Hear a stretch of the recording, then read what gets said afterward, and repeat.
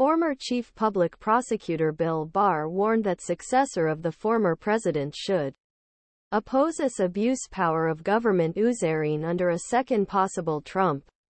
Barr, who left Trump's White House under bad conditions 2020, claimed that the cabinet members would fight to act as a railing for the president if he was re-elected in 2024, just like himself and others did Trump's first period.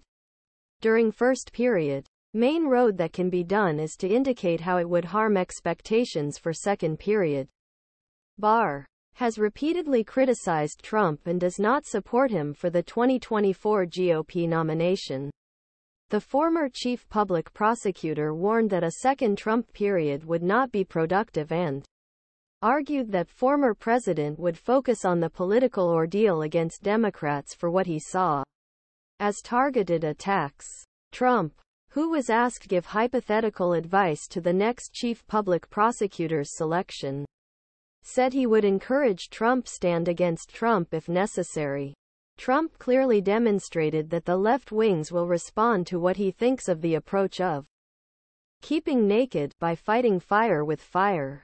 I think for the people entering this administration,